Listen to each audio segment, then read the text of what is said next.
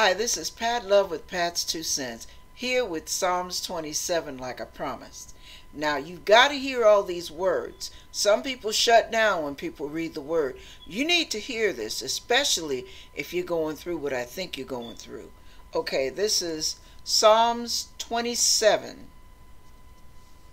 The Lord is my light and my salvation.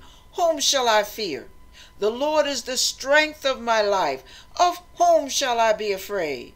When the wicked, even mine enemies and my foes, came upon me to eat up my flesh, they stumbled and fell. Though an host should encamp against me, my heart shall not fear.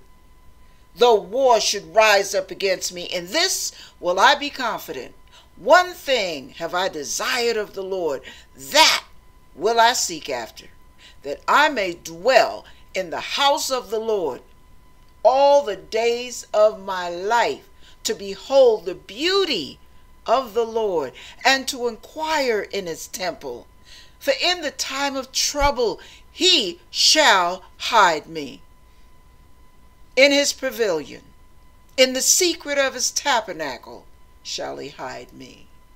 He shall set me up upon a rock, and now shall my head be lifted up above mine enemies round about me. Therefore will I offer up in his tabernacle sacrifices of joy. I will sing, yea, I will sing praises unto the Lord. Hear, O Lord, when I cry with my voice.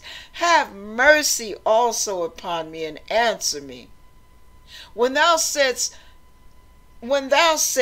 seek ye my face, my heart said unto thee, thy face, Lord, will I seek.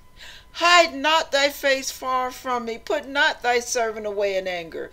Thou hast been my help. Leave me not, neither forsake me, O God of my salvation. When my father and my mother forsake me, then the Lord will take me up. Teach me thy way, O Lord, and lead me in a plain path because of mine enemies.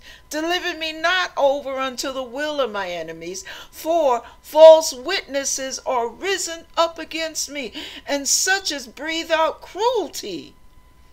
I had fainted unless I had believed to see the goodness of the Lord in the land of the living. Wait, I say, on the Lord. Be of good courage, and he shall strengthen thine heart. Wait, I say, on the Lord. Let the reading of that word lift your head up high in the name of Jesus. Amen.